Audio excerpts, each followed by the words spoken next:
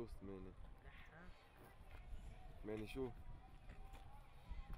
كان في مساعدات، ما طلع لكم مساعدات؟ واحنا ما شفنا لا مساعدات او شيء الا هاي جابوا لنا شفتوا هاي بيجي بصورها. يلا لينا stay as you are. عم نحفر جورة هون مشان نتخلى فيها، ما في مي.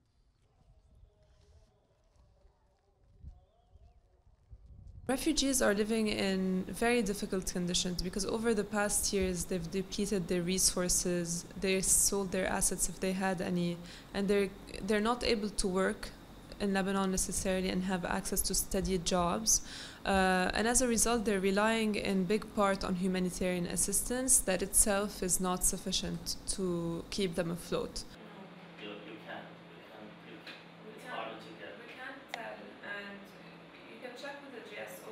But also, I mean, the desperation and the hopelessness that the refugees are forced to accept, to surrender to, is very important to note for the international community. It's really important to look at the refugees, to break this crisis down to the level of the individual, and remember that they are individuals who have stories and who have talents.